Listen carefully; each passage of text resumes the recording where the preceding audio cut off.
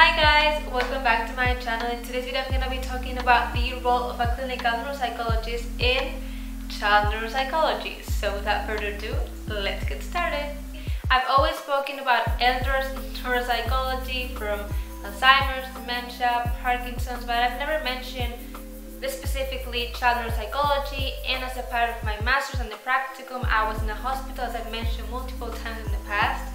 And of course that also allowed me to be with little patients, with children.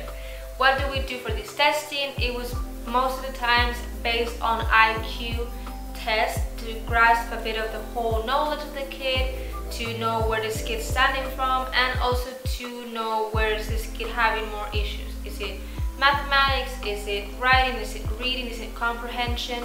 So we could have overall knowledge of this specific case. What we also had a lot of cases were of reading and writing, dyslexia, and sometimes also learning disorders. Either if the kid was going a bit slower for his age or her age, or something that could have been genetically explained. The genetic cases, normally we do know from the pediatrician, so we know what to expect in the specific diseases, if this is going to affect their cognition or not. And the majority of the testings are longer than when we test grown-ups, because we have to elaborate more, and also we don't want to get the kids tired, so we have to take breaks, and basically pretty much all the time we have to ask the kid to come back another day to complete the testing. The best part of testing childs is that you can follow up pretty thoroughly in the first years. So they come for checkups yearly, if not sooner, and you're able to see their evolution.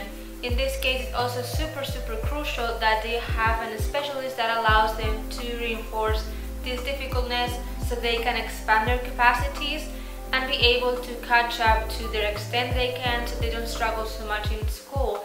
Because the kids in general, they are pretty pressured to follow the times and rhythms in class, and the one kid that, or the two kids or whatever kids that they cannot follow this specific timeline, they're gonna have a lot of struggle, and it's also gonna bring them down because they feel they're not good enough in doing anything in class. Therefore, the role of a clinical neuropsychologist and being able to follow with this kid and see how the progress is going, and redoing some testings in the parts of the kids' trouble, if it's writing, reading, comprehension, that allow us to see if their learning line is going up or is basically the same, or is even going down, so we know how to react in these three different cases, because there are no other choices. It's either going up, staying the same, stable, or going down, which the down will be scary part.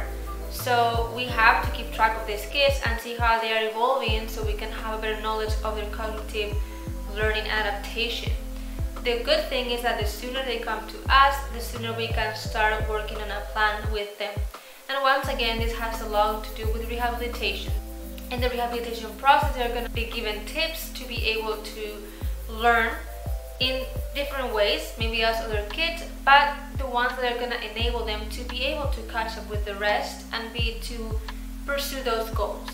So it is really important for those kids that they are not able to follow class normally, as the kids in the class, to go to their parents and say, hey, I'm not following what is being said here, I struggle to follow the teacher, I struggle to do the exercises in class, because that will enable the parents to come to us, and then from us to personalize the rehabilitation process for them to be able to do their best in their own capacities. So that will sum up the role of a clinical neuropsychologist in child neuropsychology. So that was the end of the video. Thank you so much for watching. If you have any suggestions for the role of a clinical neuropsychologist, leave them down below and I will try to do a video about it.